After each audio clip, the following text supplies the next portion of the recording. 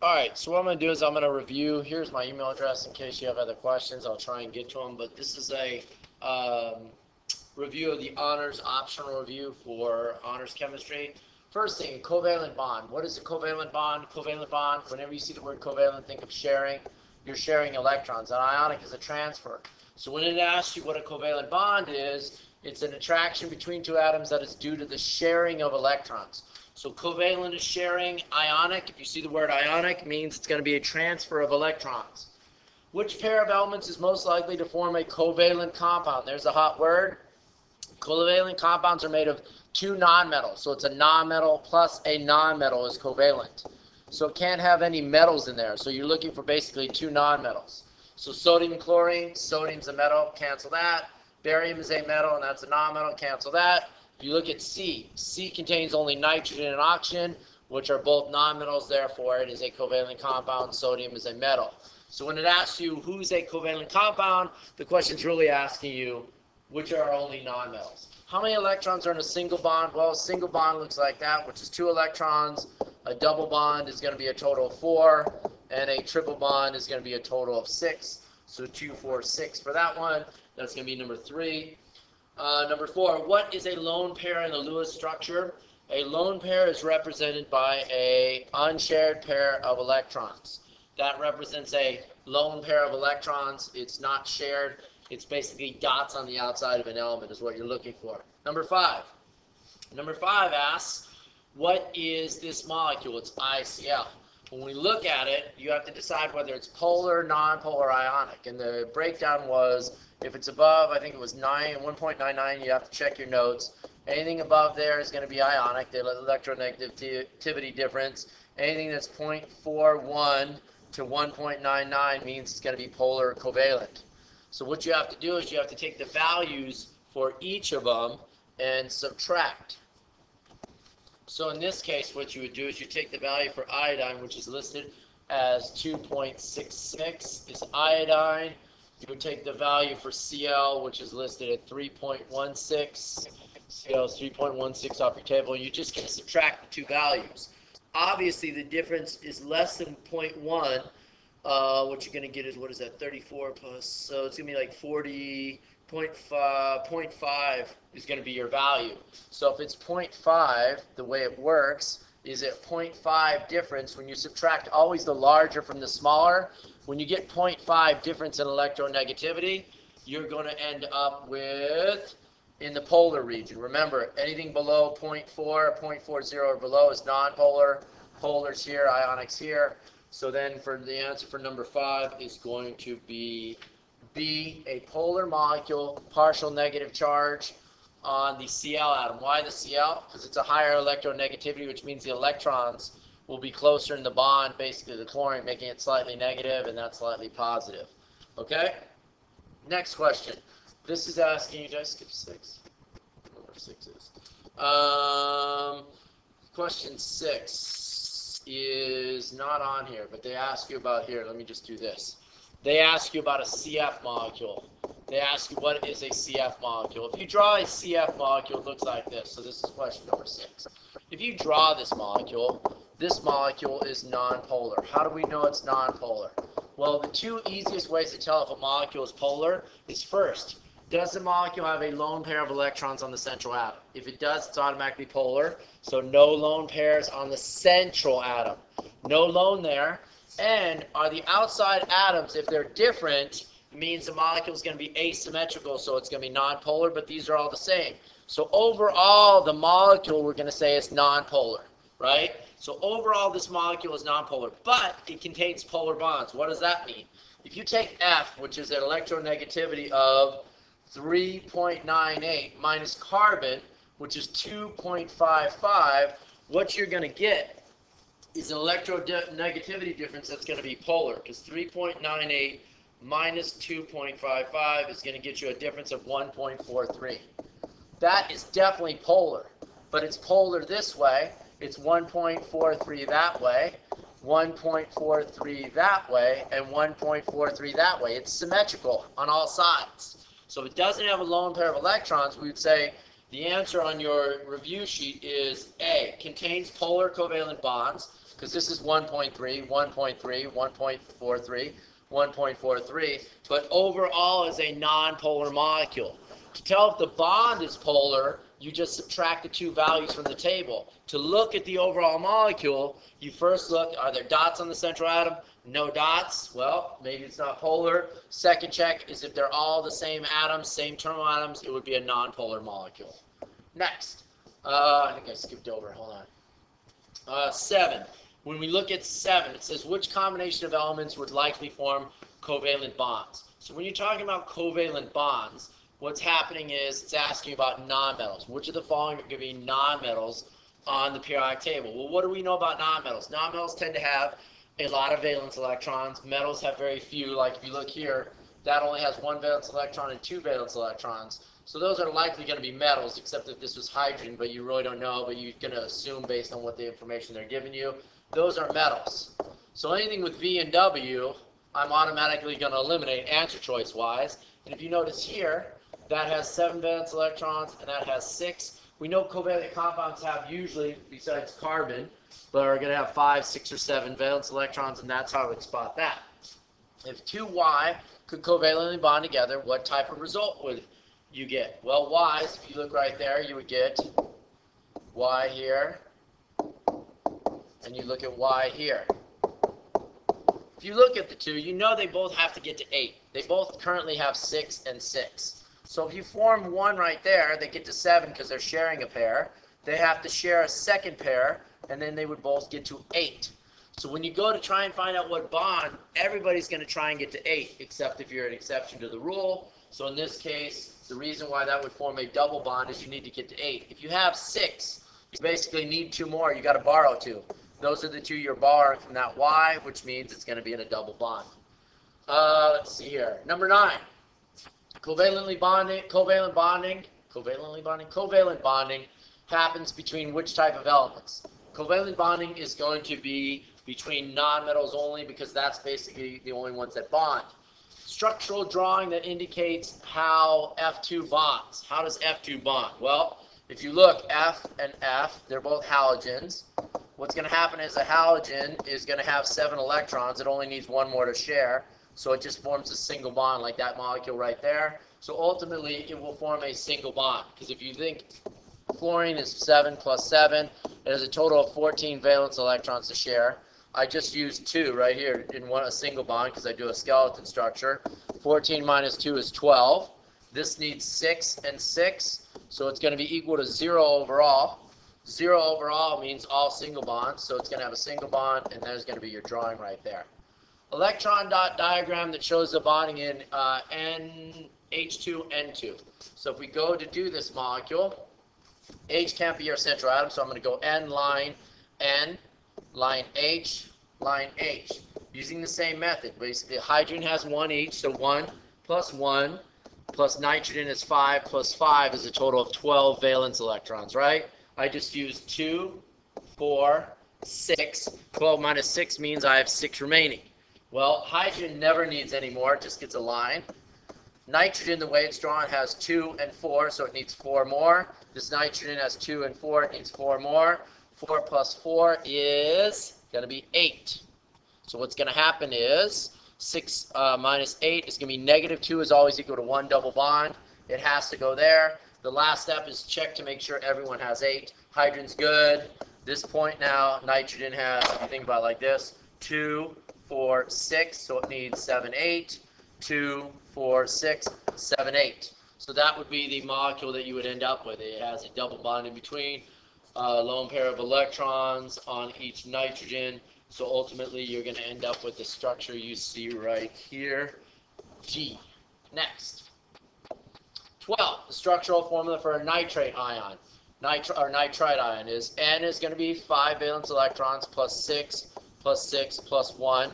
So I'm going to get 18 valence electrons right there, right? So I'm going to go N, line O, line O. I just used 2 and 4.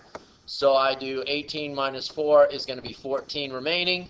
If I check my needed, this is going to need 6 and 6 on the outside. That's supposed to be a single line right there.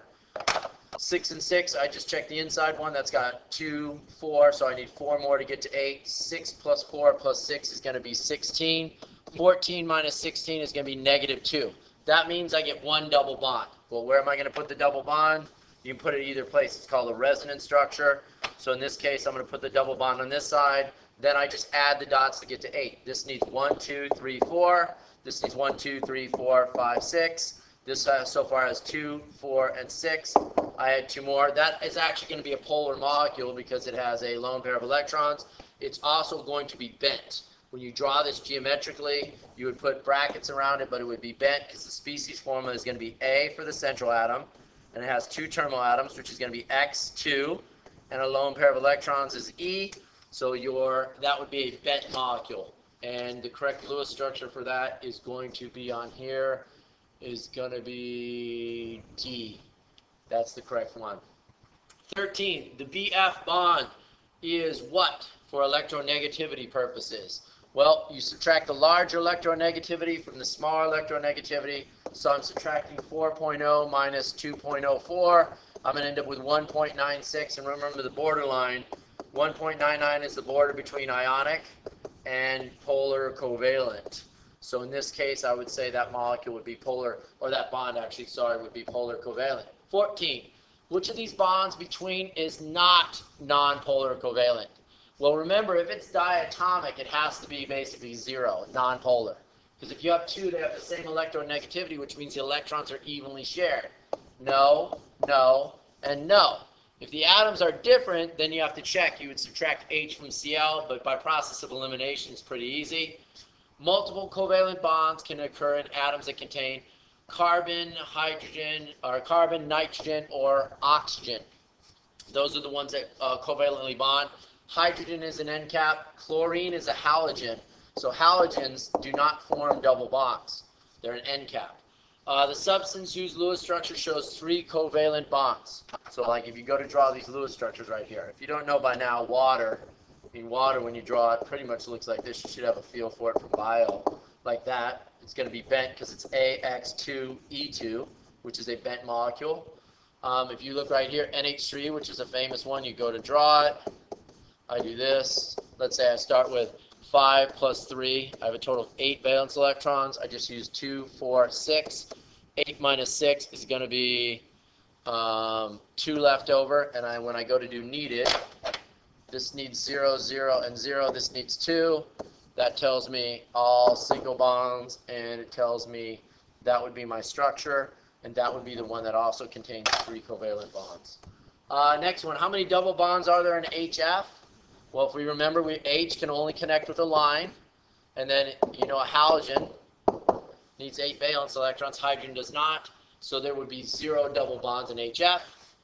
How many extra electrons are there in the Lewis structure of the polyatomic ion PO4 minus? That would be, well, when you do the math, the electrons, what they're asking is how many electrons you add, it would be negative 3.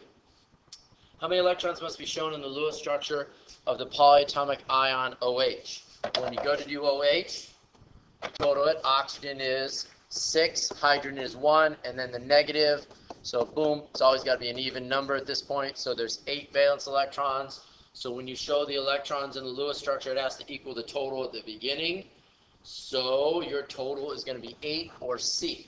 What is the Lewis structure for HCl? Well, if you take H, single bonds, has a single bond to Cl. Cl is a halogen. You got to add the dots to it. You're basically going to end up with that. We know that H doesn't. If you look there, H gets dots. Never, never, never. So you pretty much automatically know it's going to be D right there. Next one, 21. Which of the following is a polar covalent bond? So a polar covalent bond, basically, if you look right here, Si and Si, that's going to be 0, the difference right there. If you look right here, this is a metal and a non-metal, and that's a metal and a non-metal, which technically are ionic bonds. You pretty much can skip the calculations for those. Could check it, but it's a metal and a non-metal, metal and a non-metal, which are considered ionic. When you look at PCl, go ahead and look it up on your sheet. You do the calculation. That should end up as a polar covalent bond. This is asking who is the greatest polarity. That would be the greatest difference. Obviously, that would be 0 because they're the same. You would look up sulfur. So when I go to look up sulfur, Sulfur would be 2.58. Oxygen would be 3.44. You'd subtract that. Carbon is 2.55. Phosphorus is 2.19. And finally, boron is 2.04. And oxygen is 3.44. You're looking for the greatest difference. That automatically, when you do the math, that's going to have the greatest difference. The number of lone pairs in the N2 molecule. Well, nitrogen has 5 valence electrons. There's 2 of them, which is 10 valence electrons. So I go nitrogen, dot, dot. I do a single bond first, so I just use 2 electrons. I have 8 left. When I go to do needed, if it's outside, it's always going to be 6 and 6, unless it's hydrogen. 6 plus 6 is 12. 8 minus 12 is going to be negative 4. Negative 4 can either be 2 double bonds or 1 triple. Well, what makes the most sense here is a triple bond. Then I just rock the dots to get to 8, dot, dot, dot, dot. So when I look, when it asks me number of lone electron pairs, 1 pair there, 2 pairs there, B is the correct answer for 23. 25. Which of the following compounds, I think that should say, does not follow the octet rule? There are 4 weirdos that you're supposed to be aware of. The weirdos on the periodic table are going to be boron, which only bonds on 3 sides, beryllium, which only bonds on 2, phosphorus, which can bond and hold sometimes, can have 10. It's possible to have 10. And then sulfur can have 12. This only gets 4. This only gets 6. So when it asks you an exception to the octet rule, you're looking for the weirdos. Bing, bing, bing, I see a weirdo right there. Which of the following molecules has an atom with an incomplete octet? Again, you're looking for a weirdo. I see the weirdo right there. According to the Vesper theory, the structure of ammonia molecule is what? So they're asking you the geometry. So when you go to do it, 5 for nitrogen, 1 for each hydrogen. So I get a total of 8. I put an N in the middle, line H, line H, line H. I just use 6. I have 2 remaining. Then I go to find needed. 0, 0, 0 for hydrogen. This needs 2 to get to 8. It's got 2, 4, 6. 2 minus 2 is 0. Rock the dots. When I look at that formula, it's AX3E. Because he's got a lone pair, 1, 2, 3 atoms connected. That's the X. And the E, that is going to be a pyramidal structure. It is a polar molecule. That molecule is polar because it has a lone pair of electrons in the central atom. It is also a pyramid. I believe that's the end of the, oh no. Predict the shape of CI4. When I go to predict the shape of that, let's see here, I have to draw it. Alright, so when you go to just figure out the shape of something, you got to draw the sucker first, right? So when you go to draw it, you do this. Go back over here. CI4. So carbon has 4, I has 7 plus 7 plus 7 plus 7. You're going to have 32. You start with 32 electrons, right? So you start with 32. I'm going to put carbon in the middle. And I'm going to go line I, line I, line I, line I. So then what you're going to do at that point is you subtract. You used 8 electrons. So I have a total of 24 remaining electrons. Then I need it. Remember, the outside's always, you're going to always need 6. So 6 plus 6 plus 6 plus 6 is 24. Carbon has 2, 4, 6, 8. So when I go ahead and I subtract 8, wait, carbon has 8. So I have 6, 6, 6, and 6 is 24. That's going to be equal to 0. So that means all single bonds. So the last step I have to do is basically, so then ultimately when you go to do the geometry of this, it's AX4, because it's 1, 2, obviously you have to add the dots here. So you'd add 6 dots here. And then you're supposed to memorize at that point, AX4 is a tetrahedron. So the shape of this would be E, tetrahedron for 28. 29, predict the shape of CO3 minus. So when you go and draw that, ultimately you should at this point be able to draw it. So ultimately you would see this, you would go and see CL, line O, line O, line O. I'm guessing based on that it's got to be 7 plus 6, 6, and 6 plus 1 is going to be what, 18, 26, minus 6 is 20. Okay, so that's going to be all. It's 26 minus 6 is going to be 20. 6, 6, and 6 here, so it's going to be.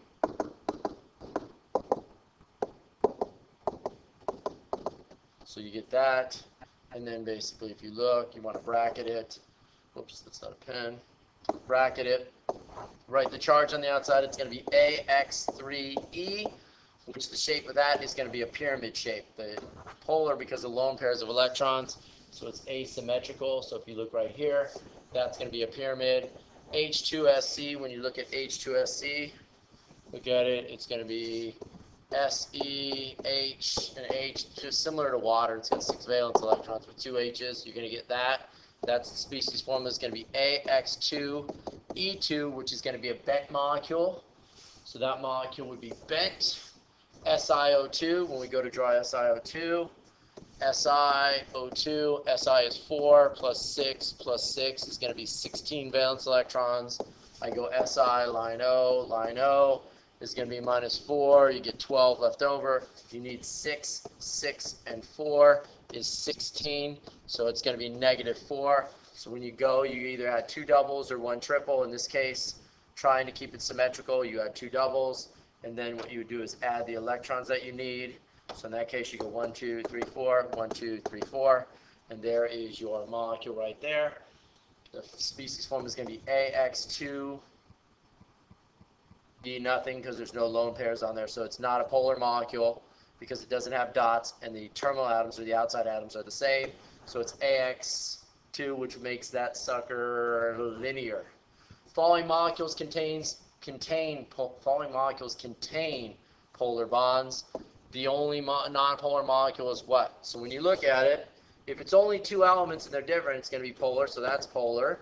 When you know water, I mean, at this point, you should already know what water is from bio, and we've drawn it about 100 times. So that molecule is going to be polar because of lone pairs of electrons, right? It's automatically going to be a polar molecule. NH3 is always a polar molecule. CO2, why is CO2 nonpolar? Well, when you draw it, CO2 is going to be nonpolar because no dots on the central atom, no lone pairs, and the terminal atoms are the same, so you have a nonpolar molecule. Hopefully this helps with your review. Have a good night.